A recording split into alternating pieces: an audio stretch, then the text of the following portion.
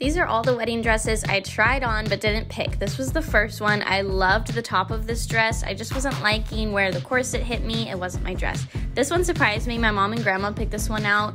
It was very pretty, just giving me prom vibes. I've seen this dress all over Instagram, so I was super excited to try it on. It was gorgeous, just not my dress. This one, I walked into the store and showed them a picture of this dress and said, I think this is the one. I tried it on and it wasn't the one. I can't even tell you why. It was absolutely beautiful. I just wasn't getting that crying moment in it. I was very surprised by this dress. I did not want to do full sparkle, but I fell in love with this dress, but didn't do it. This one, gorgeous, tight feel. I liked the low neckline, which surprised me.